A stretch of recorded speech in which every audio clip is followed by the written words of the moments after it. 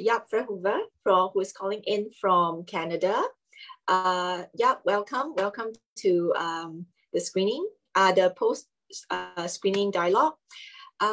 We are very pleased to announce that the first screening for Guru in Disgrace back on Sunday last week was fully sold out. It was very well received. And then we have one more session coming up this afternoon at 1:30. So for our audience who has not already watched the film, you can still buy the online the tickets to watch it at the Shaw Cinema. Yeah, welcome. And I would like to invite you to say a few words to open the session.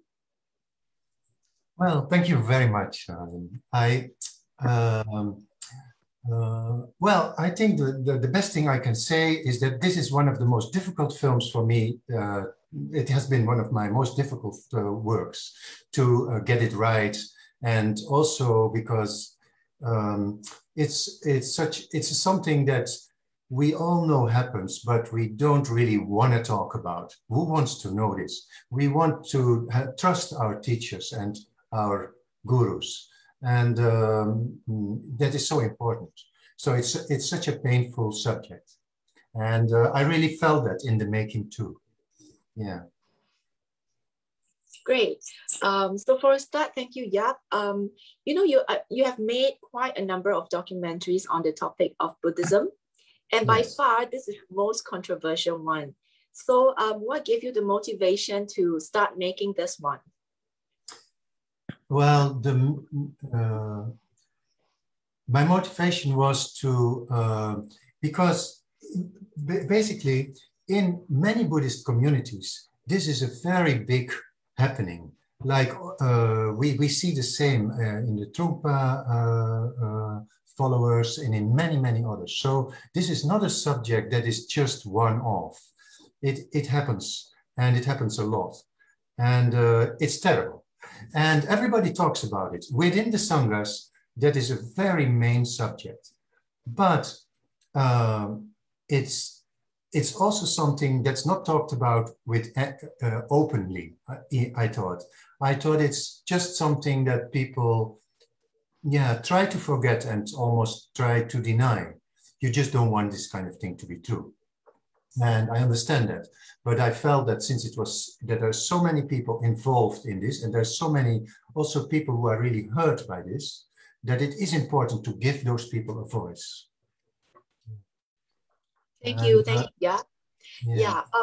To our audience who are joining us now, you can feel free to put in your questions to Jaap in the chat box, and we will address the questions one by one. So thank you for answering the question. This, like you mentioned, you know, this is something that people might not want to talk about. However, from you know, within the Vajrayana practice, we know that emphasis on guru devotion is very important. Now, do you think that it is something that could have contributed to the deviation in behavior, this guru devotion? And what could have gone wrong along the way? What's your take on this? As you see in the film, people come with very high trust and also, I think, high expectation to a teacher. So you want to learn something totally new, something that, you know, is higher than just you. Then you want to overcome your ego. So you put away a lot of your old ideas and even moral decisions. You put overboard to do that. And in itself, that's a process that is encouraged by Vajrayana Buddhist teachers, because we have to do that in order to learn and to see who we really are. So we cannot stick to our own old conditions if we go this path. So it is the role of a teacher to do that. And that's why, and I think the people who enter the path understand that quite clearly. And so they take a lot more from the teacher, a lot of behavior or anything they will accept from a teacher, which they never would from any other person. Yeah. Great. So it is a very unique practice. Like, you're not supposed to question. It must have been very difficult for some of the alleged victims. And we can tell it was very, very emotional when you were doing the interviews. A few of them were relating their experiences. Now, how was it like interviewing them? And, it must have been very traumatic for these people and for them to relieve that the things that had happened to them. Was it difficult to film those scenes and also to, talk to them? How did you manage that part? Well, yes, I did have a lot of preparation with all of them. And also I interviewed many people who afterwards said that, or on the go said, well, after all, don't want to say these things even. So, I ended up with just a few people who really wanted to talk about it. And actually, in the very beginning, my intention was to also give the same time in the film to the people who still follow Sogyal Rinpoche as a enlightened guru. And I did a lot of work getting the interviews and also getting the Rigpa vision board, which is kind of the management of Rigpa, to get some of those. And I got some interviews with those, but those interviews, they all they all said, we don't want you to use it. And in those interviews, and that was very shocking for me, they just bluntly denied what had happened. And they just said that the people who had suffered from this, that they were kind of wrong, or maybe, they had other problems, or they were maybe not really well in the head, or something like that. All kinds of things were suggested. And so that was very shocking for me. And I also said that in those interviews. I said, but that's very shocking to me. So you deny that things like this have happened at all? And they said, yeah, we were not there. We don't believe those people. I don't know those people, and something like that. But I knew that they knew them quite well. So, because these were main people in Rigpa, like they knew who that lady had been a nun there in the community for 10 years, and the boy also. So they knew each other. So they were kind of lying to me. And I said, come on, if you're lying to me, I cannot use this material. You have to be true. And but in the end, it was a big frustration for me that they didn't want their voice in the film. There's one lady in Groningen, the young lady, she's still very much a student of Sogyal Rinpoche, and also there was the director of Rigpa Holland in the film. He also, of course, is still really a devotee of Sogyal Rinpoche. And but they didn't really answer my questions, yeah. So it sounded like you had a lot more material and content that you have gotten, but you didn't actually manage to put them all into the film. And whatever we are seeing inside the actual film is only a fraction of what you have managed to get. So yes, that is true. Yeah. Right. It's a pity. What do you think could have been, if you have gotten the agreement from these people to be included? For example, like you mentioned, the point of view from Rigpa, as well as people who spoke to you, denied, and then in the end decided that, they don't want to be featured. Imagine if you would have been able to include all these information in the film, I reckon it would be a very long documentary, but do you think it would have given a more balanced perspective to the entire film? Yes, I think so. And I think especially the film would then have been more about the point, like, what is devotion? Like, because that's the main question here. Like, if we think it's a kind of person that we trust in, we are wrong. If we think, it's his words, we are wrong. The Buddha has said such things. Like, we have to know our own Buddha nature. That's what we have to recognize through this path. And that's what we should be in for. And the devotion that we have is a devotion to the Buddha nature of ourselves and everything and everybody. So if that would come out, but these kind of things were not said by the Rigpa students. They didn't get there. They kind of stayed in the realm of, yes, we have a teacher and he is very much under attack and we want to believe in him. And yeah, that becomes very personal. And I had hoped that they would open up a little bit about that and that we could really have a conversation about what is devotion and in how far do you go in these personal beliefs or in the belief that it is a person. Yeah. But that didn't really happen. They were not open to this discussion.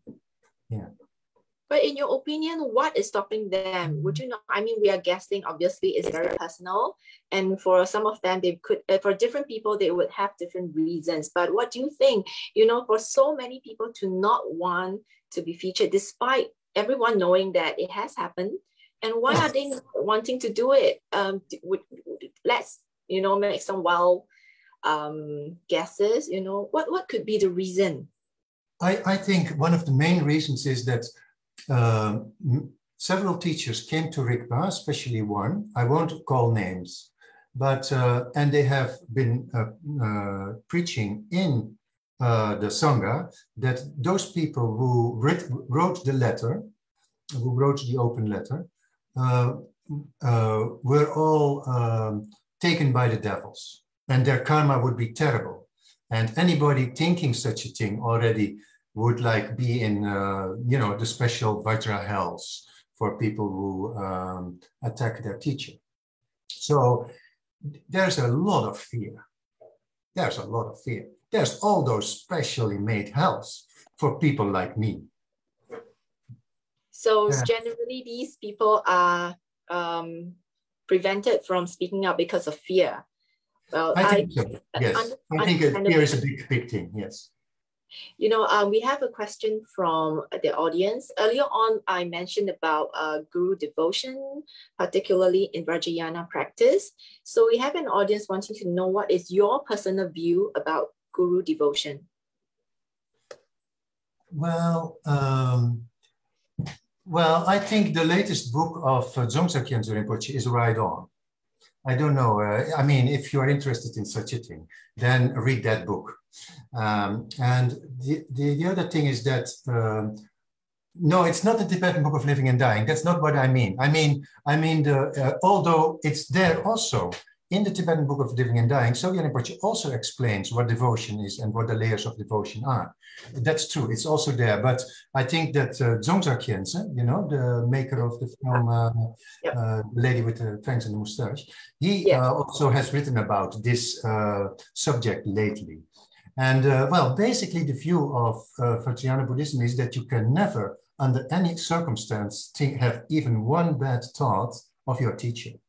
That's the teaching. And now,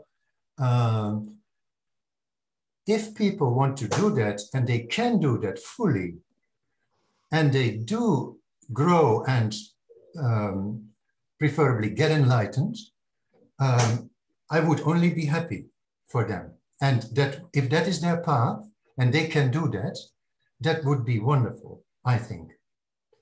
And there's a lot of buts at the same time. Like, this is a but, this film is a but. It means, yeah, what to do in case you already have connected yourself to somebody as a guru and then find out about all this stuff. Then what do you do? Yeah. So I think what we have to do is we have to really look into ourselves and see what devotion really brings. Like, devotion is being in awe of the truth, but the truth of ourselves and the truth of everybody. It's not the person. And that awe or that kind of lifting feeling, that being one, becoming one with that Buddha nature, which we all have, that is what devotion should be all about. We should always, you know, have our discussions on devotion in the light of that, in the light of what it should really be. And then things will open up and there will be problems and there will be things to overcome and it will be terrible every now and then. Fine, no problem. if people, even after accepting what Sogyal Rinpoche has done, still see him as a great teacher, which I do, by the way, I think that his teachings have been quite wonderful. And so I don't see that I have to condemn in any way what he's been teaching or what he's been saying. But there's aspects to his personality that we also have to be open to. And people have been hurt by that and have even, run away from Buddhism and from the whole idea of devotion. Now, that's a pity. And that's something that happened and that we have to talk about. And I hope this film can be a start of such a discussion. Yeah. Great. Thank you. We have one more question from the audience. It's asking, hi, Jaap. It is a very difficult and emotional documentary to make. Was there any point where you felt the heavy burden of taking on such a topic and wanted to give up? And how did you deal with it? I wanted to give up all the time, totally, every day. I didn't like it at all. And I really did give up at some moments also. But I felt it's not true to the people that have been hurt by this behavior. Because there's many, many, many people. And the worst stories are not in the film. It's not, the film just tells some stories. It's more the idea of something like that could happen. I mean, it's been terrible, really, to make it. And I was, in a way, very happy that it was over. And afterwards, it's very happy because many of my Buddhist friends who are in the Rigpa Sangha are actually not talking to me anymore. So that's really sad. That's really sad. I mean, that is very personal to me. And but that happens, yeah. And I hadn't foreseen that at all. I really went into it with an open mind, I thought.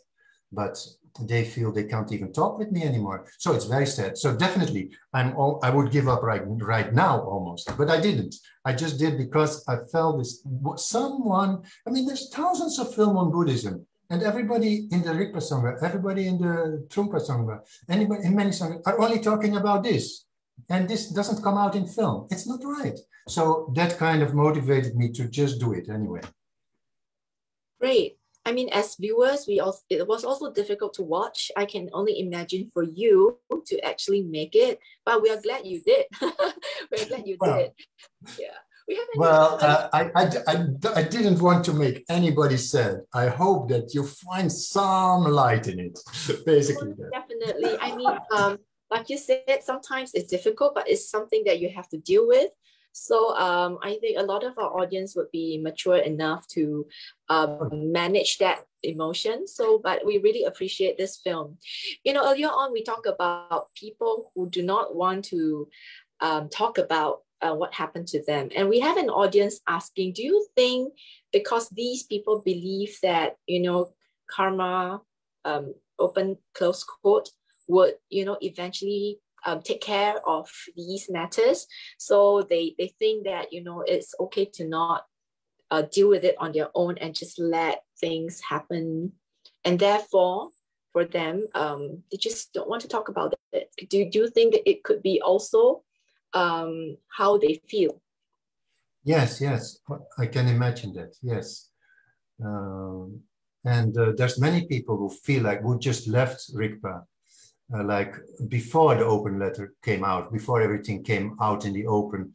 Many people knew about it or half knew about it, and they just left and nobody wanted to say anything. So there's many, many people like that who feel it's a very bad karma to do it and to bring it out, and karma would happen on its own anyway, so why do anything? Yeah, that's how many people feel, yes. Yeah, I guess there would be many, many point of view and coming from different perspectives, so it's only natural. So we have a viewer that would like to thank you for your courage in taking up this challenge to make the documentary. Oh, and thank you so much. And he or she would like to know whether working on this film has affected your own practice or your own understanding of the Dharma.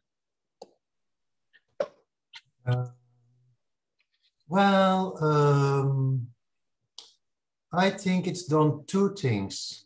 It's shown me, first of all, that such an organization, such a big organization as Rigpa, has many, other aims and other interests than just bringing the truth out. There's also the interest of keeping the possessions and keeping the organization going and all that.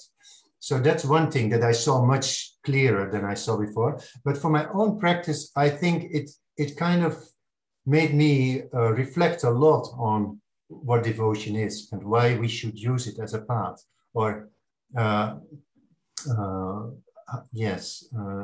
it really, the talks I had with people who left from Aritpa really clarified those things for me. Yes. Great. Apart from that, just to add on to this question about how it has affected your point of view, has this also given you any unexpected discovery about yourself in the midst of making this documentary? Apart from your existing understanding of the Dharma, what about moving forward? How would that have made things different for you, for your practice? I think that it's clarified my practice a lot. It's clarified to me that I have, like we all, I have to know for myself what my nature is and what the Buddha is talking about. And that it's not about, in the end, the path of devotion is not about following a guru, a certain person. So I think it clarified that a lot for me. And it, in a way, empowered me in the sense that I know that I know. And that knowingness is my guru.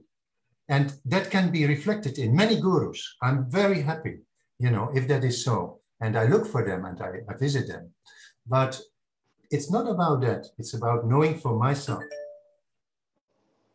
Great. Towards the end of the documentary, we see that there are some comments from His Holiness the Dalai Lama, as well as Tenzin Palmo. So were these two guest appearances put in to have some kind of a conclusion? Because after all, there's a lot of speculation. We have people who think that it happened. We have people who think that it did not happen. And therefore, you feel that it's important to have the point of view and the perspective from very well-known personalities like His Holiness and Tenzin Palmo. Was that your... Yes, that is so. There's very few teachers in the Buddhist world who have said anything against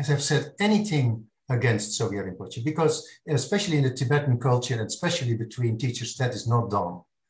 At least maybe in personally, but not in for public, not publicly. You would never say anything bad about another teacher, generally speaking.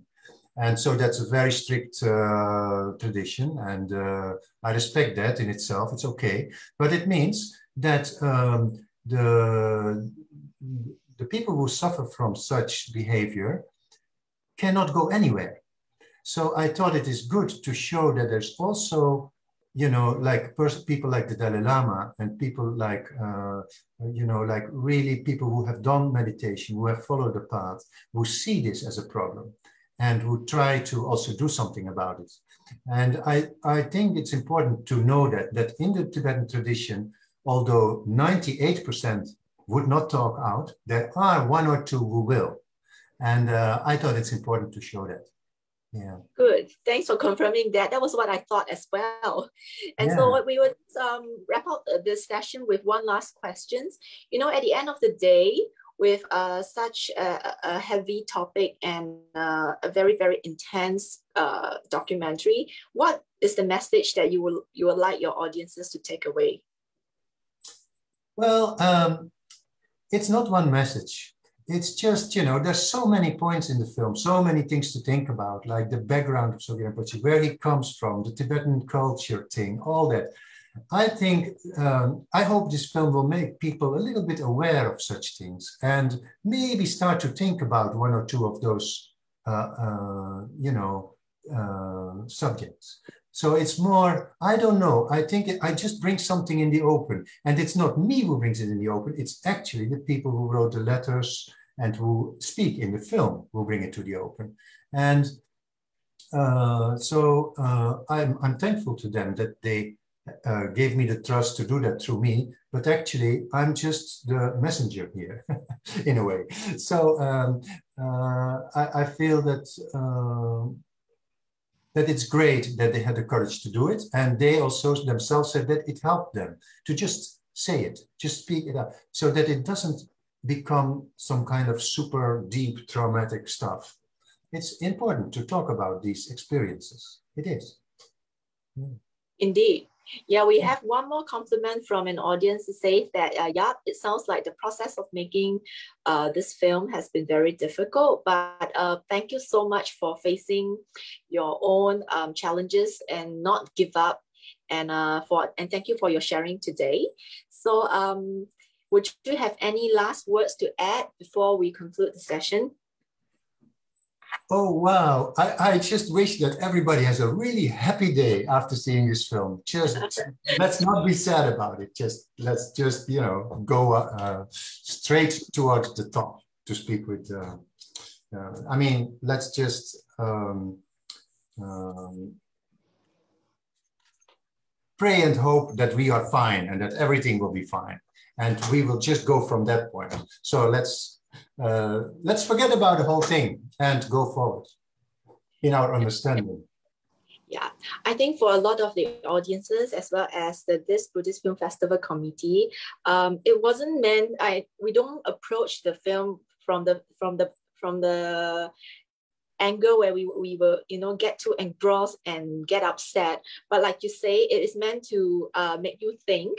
There's a lot of things to consider. That we do not shy away from talking about not so nice things. I think these are very real, and it's something that we need to face. And no, I don't think it's making us sad. We are going to have a happy day, like you say. That's important. Yeah, but it's very good because we really very thankful to you for bringing us this film, because it is first and foremost thought-provoking. It is very insightful, and you dare to confront this topic that, like you mentioned, a lot of people do not want to talk about, and I think it's important. And it's really up to the individual. You can choose to continue to avoid, or you can take this opportunity, having this film to help you to consider certain things. And I think in the process, it will help us grow as well. So thank you so much for bringing us Guru in Disgrace. We really appreciate that. And we also like to thank you for taking time to join us today. And thank you to our audience for joining us on a Saturday morning in Singapore. Thank you. And we have one last dialogue coming on later on at 11 o'clock in Singapore. It would be for my year of living mindfully. So for audiences who are already here, please stay on to join us for the last session. And thank you. Thank you, Jaap. Thank you to everyone. Thank you for your support to this Film Buddhist Festival. Bye-bye. Bye-bye. Have a good time. Bye.